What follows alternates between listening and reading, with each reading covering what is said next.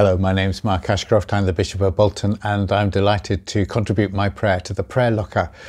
My prayer is a prayer that is taken from the Kenyan liturgy. And I like it for lots of reasons. One is that it comes from Kenya and reminds me of the 10 years that my family and I spent in Kenya and the blessings of being with a vibrant church there.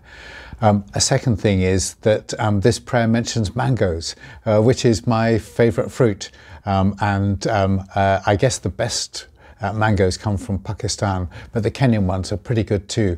And there's nothing better than to eat a mango just by the Indian Ocean on the Kenyan coast, with the juice of the mango dripping down your chin. And then you take a lovely swim in the Indian Ocean afterwards to get clean and refreshed.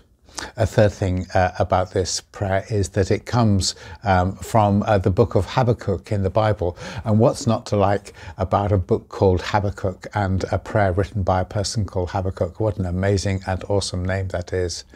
But the fourth thing that I like about it, and it makes it relevant to this season that we're in with all its difficulties, is that it's saying that when everything goes wrong and the world is not as it should be, and life is difficult, it's a prayer that says, I will choose still to rejoice in God because God is so good to me.